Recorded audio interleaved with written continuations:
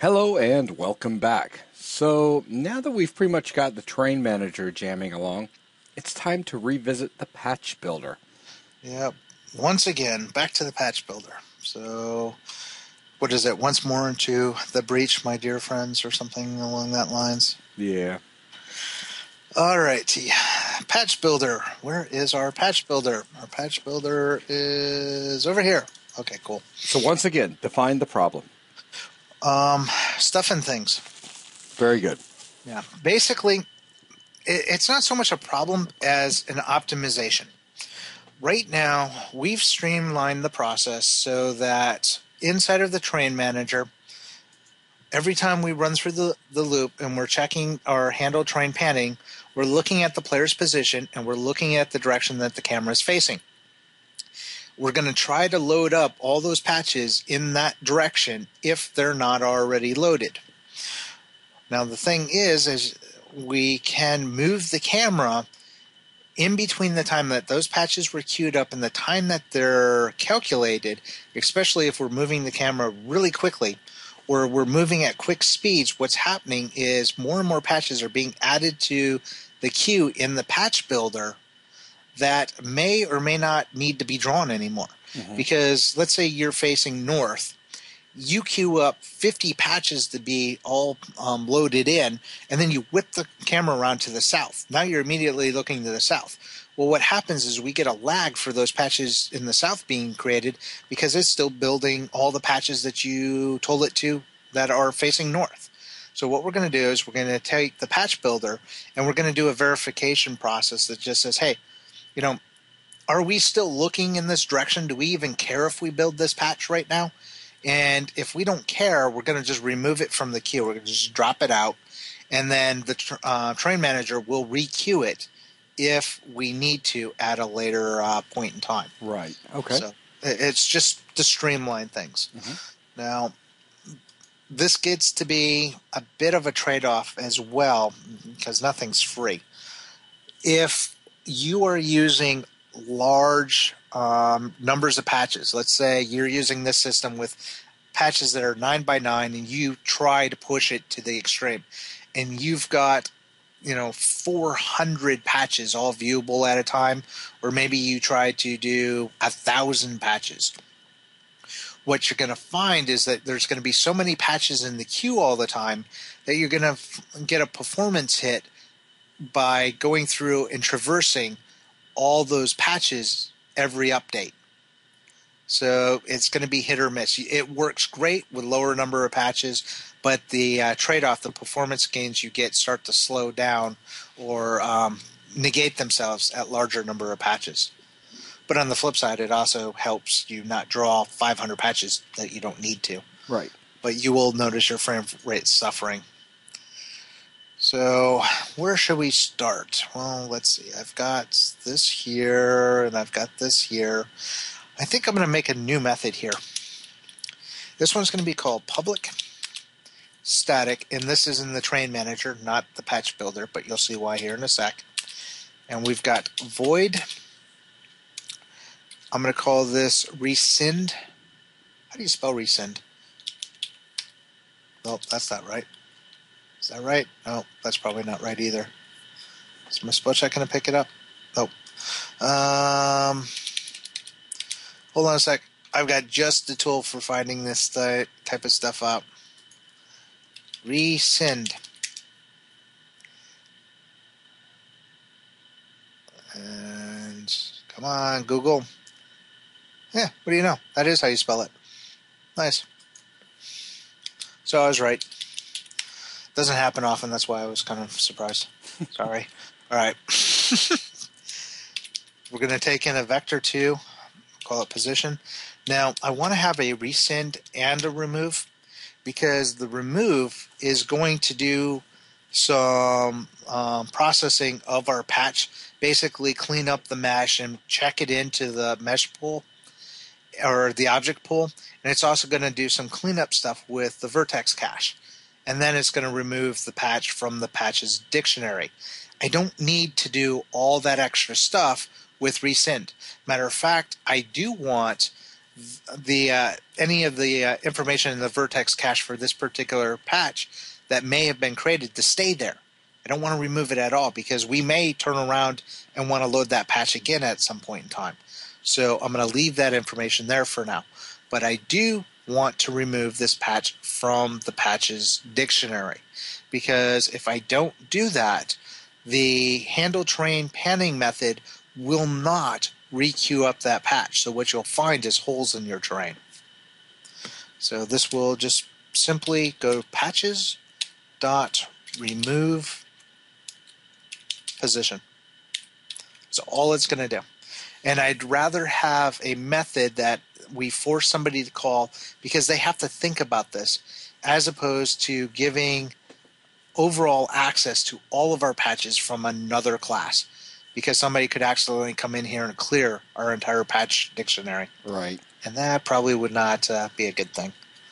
Just a guess. All right, so with that in place, let's jump over to our patch builder.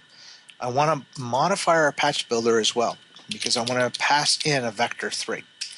Now the vector 3 that I want is going to be our player position, just like we did with our TerrainManager in update. We need to know where the player is.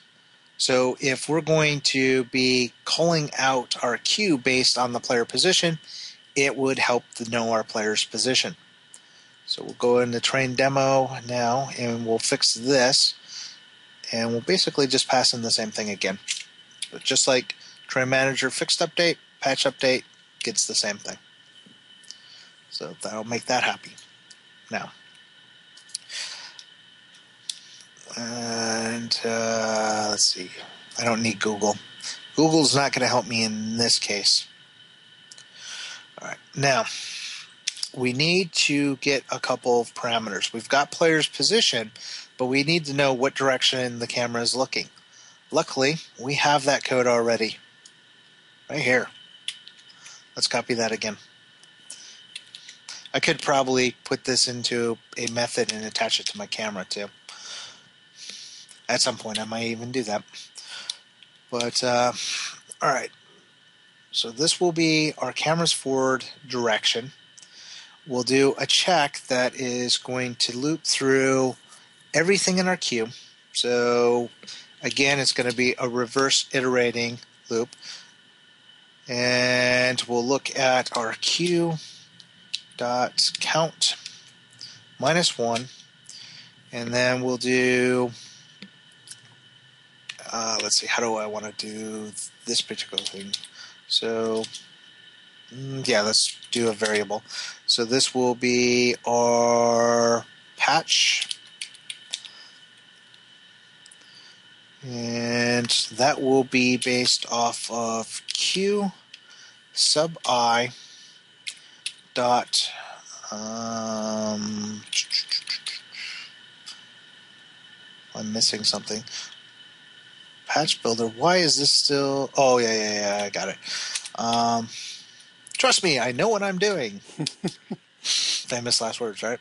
Okay, I need to cast this as a patch dispatch.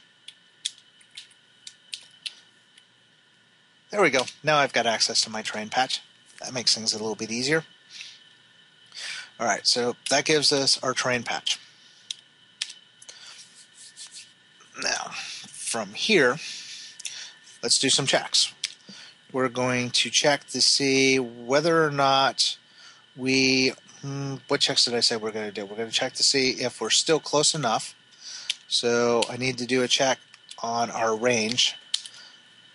So I can do vector 2.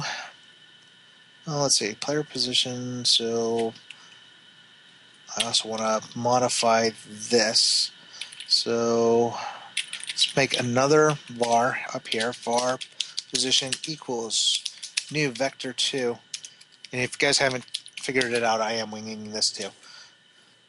So player position dot x comma player position dot z. All right. So that will give us our position. So if vector2 dot distance we will compare our player's position, which is POS, with our patch's position, which will be patch dot. Oh, now I need that too. And I'm going to need this multiple times, so let's make a variable for it. So bar, oops, not bar. Yeah, I want to go to the bar. Patch position equals new vector 2, and this will be patch dot position dot x comma patch dot position dot z. There. And now I'm thinking about margaritas. Stay focused, Lee. Stay focused. No. Oh, I'm sorry. Most of you guys are probably too young to know what that is from. Jason's all quiet. I'm surprised you don't know what it's from. Well, I'm real young. Yeah, right. Oh, Older than I am. whatever. All right. Hey, by a couple of weeks. All right, so we're going to check to see if our distance is greater than our range. So that will be config.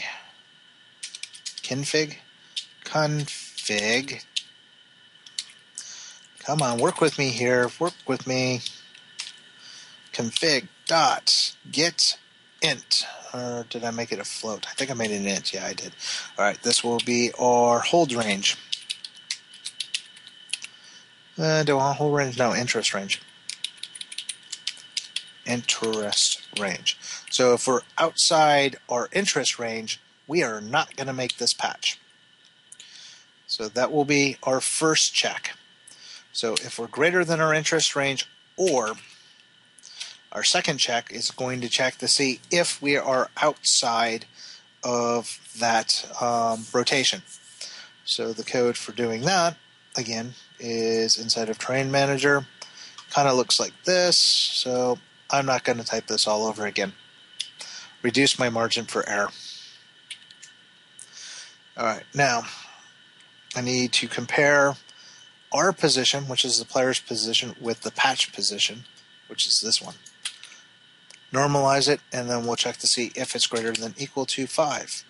So if that is the case, then we need to do two things. We need to go ahead and remove this particular item from the queue.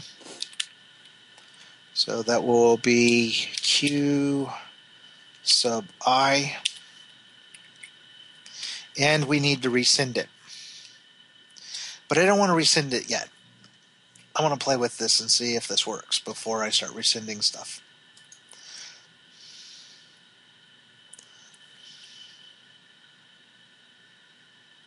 So give the terrain editor a sec to fire off. Here's our terrain. Now I'm going to have some fun with the camera. So you can see that it's like going, hey, you moved the camera really fast, so this is all the stuff I'm not going to draw. But on the flip side, it says, oh, okay, I removed it. I'm not going to draw it. But because we didn't rescind that out of our patch and remove it out of our patches dictionary, it's never going to get requeued. So we get a whole bunch of holes in our train. Not ideal. So let's go ahead and we will also take our TerrainManager and we will rescind this patch, which is going to be our patch position. So now if I jump back and hit play,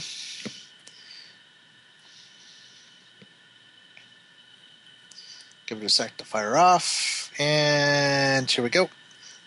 Wait for it to load in, whip the camera around, come back, and it still broke. Nice. Oh, there it goes. Here we go. Got it filled in, except for that one. Why didn't you want to fill in? Oh, I love it when it does that. One patch. What did this one patch not like?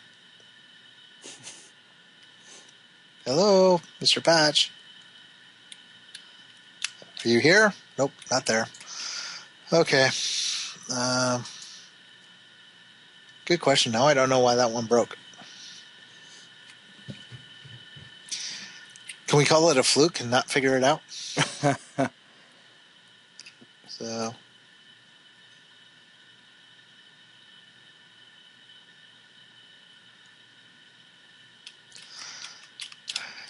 it's stuff like that that drives me nuts. All right. I'm going to have to test and see if I can make that happen again. That will be fun. All right. So my rescind patch is removing it from here. All right. I'm going to finish the next part, and then I'm going to see if I can replicate it. Otherwise, we can be here for a while as I, load, stop, and Right. wing the camera around. So let's move on for a second, then we'll come back and revisit that. All right. Now that we've, somewhat successfully culled out patches out of our queue, we want to be able to sort the order that these patches are going to be drawn in. To do this, we're going to do var patch. So we're going to create a variable to hold our patch. We're only going to do one patch per update. Now, I'm going to go through our queue, and I'm going to order our queue by descending, which means I'm going to need, really, you're going to, fine, I'll do something I can spell. Change all to where all local. No way, come on. All right, fine.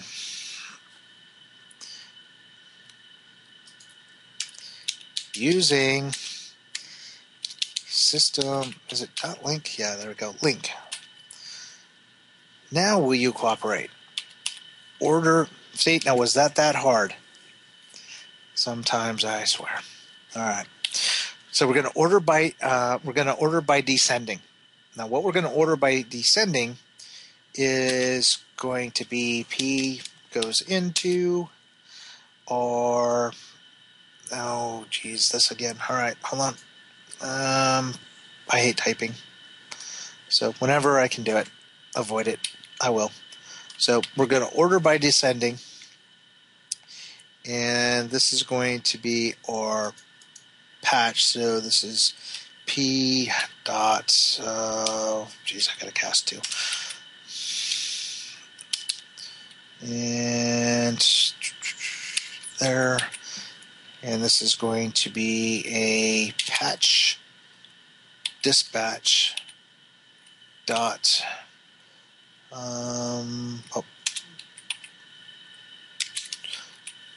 dot train patch dot position. Wow,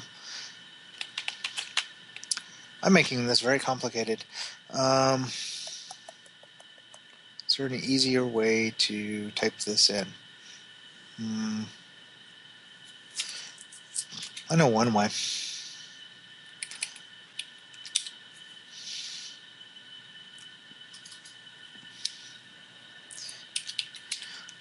This way I don't have to do casting.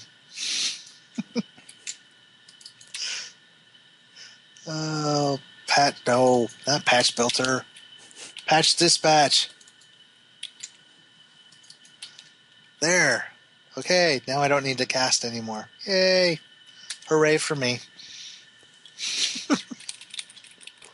Yes, I've lost my mind. It seems so. But it's entertaining, is it not? That's right. All right, so, are you not entertained? I don't even remember what movie that's from. But, I think Gladiator, is it? I don't remember. No clue. All right. Position? What's that? Yep, it's going to be position. But this position needs to be casted down or converted into a vector 2. So I'm going to copy this. Actually, for now, I'm going to cut it. New vector 2. Paste that. Dot x, comma. Paste it again. Dot z. All right. Now, let's clean this up a bit so we can see what's going on. All right, so order by descending. P goes into vector 2. Let's go to here. Let's wrap this to about, we're just going to make sense of this. So about there. So minus new vector there. So that gets us up to about here. I'm going to wrap this one down to about there. And that gives us our normalized. Okay, well, that's the first part. What that's going to do for us is it's going to order. Seriously, ReSharper?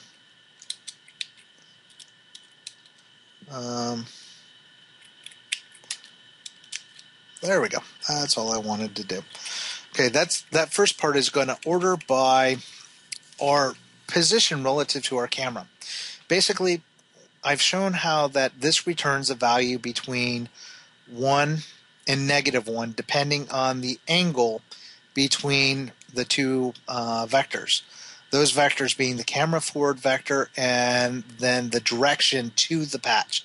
That's what the position minus this new vector is doing. It's giving us a direction that points from the player's position to that patch.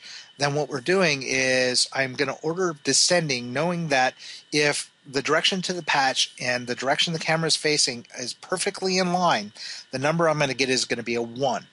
And the further I get away from pointing towards the camera, the lower those numbers are going to go until eventually they reach -1.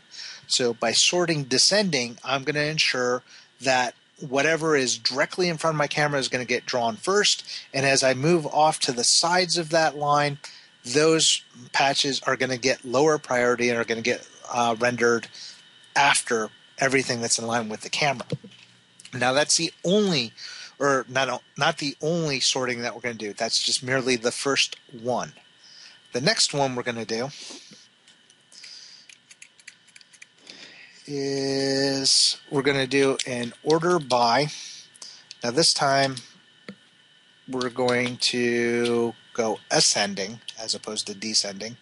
Now this one will again be P goes into, no, not position, P goes into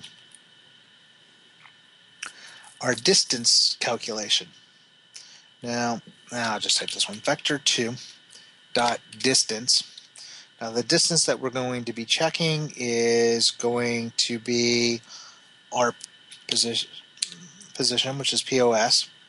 So we're going to take our player's position and we're going to compare that to our patch's position. And luckily, I've gone through and made this really simple to understand pre-wrapped sort of thing here. Now, train patch, why are you not happy? Oh, I don't need 2 dots there. That will make a little bit better. All right, so now we're going to order by our distance from the from our player. So we're checking the distance from our player to our patch, and we're going to order ascending. So the closer you are, the lower the number. So those are going to get rendered first, and the further away, the later that you're going to be drawn. So first we sort by how close you are to the direction the camera's facing. Then we sort the patch by how close it is to the player. And we're going to do one more just for fun because it's so entertaining. This time we will do an order by descending. So just like this one. I don't want to script the typing. So order by descending. And this will be P goes into, and apparently I missed something here. Why are you not happy still? Do I need one more? Yeah, okay. So this last one that we're going to do is going to be based off of priority. So we're going to look at our train patch dot priority.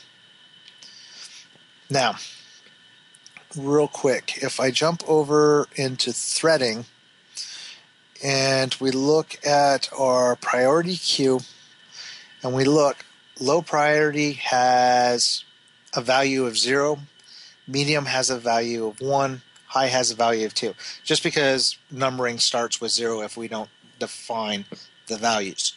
I haven't defined the values there. So low 0, medium 1, high 2. So I want high priority to take precedence over everything else. So that's the first one. This will be our last sort. So this is going to be the most prevalent. So after everything else, priority is going to be pushed to the top of the list, then distance behind that, and then the direction towards the camera after all of the rest of it. Now, once I've sorted this list, I need to return the first element from all of that. So I just return first. And all my lovely sorting and organizing just got all fixed by ReSharper. Wasn't that nice of them?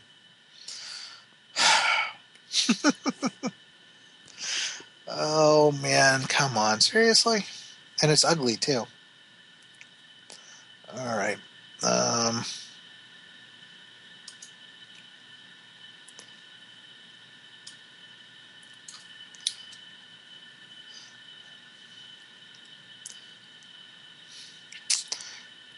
That's a good one. How do you fix this mess?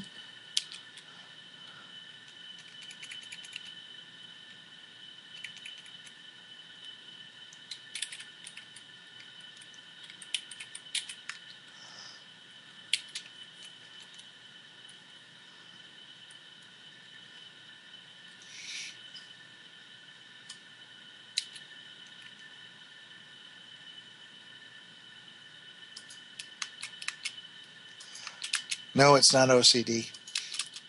All right, close enough. All right.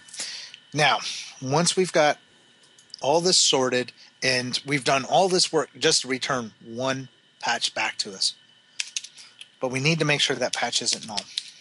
So we'll do if patch does not equal null, then we can go ahead and work with it. And what we're going to do is going to be patch.run and then q.remove patch. So we end that out there. Close that all up, compile it. It seems to all work. Go ahead, jump back over. Hit play. Now, you can already see that we're drawing out from the center. Mm-hmm. And we're drawing out from this center, and we're drawing out from the center line that our camera's facing. So if I select our camera, pan out, and I swing a little bit over here, we can see we're drawing out exactly the way we told it to. Very nice. Now comes the fun part. Can we break it? Or was that just a fluke for some reason?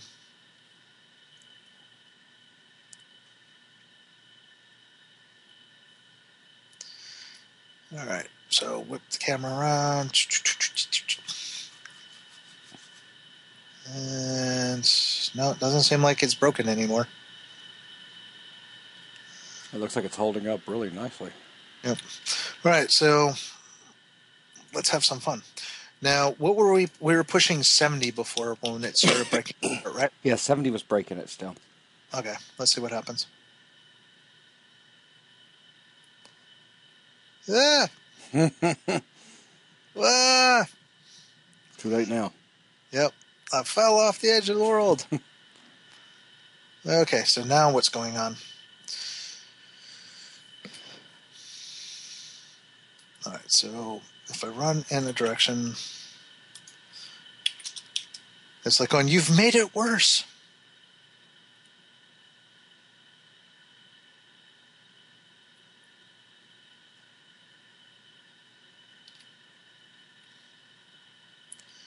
Interesting. Why is it not drawing out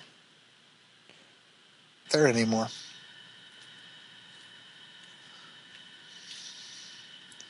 But it draws there. Yeah, that's odd. Yeah, that's what I'm thinking.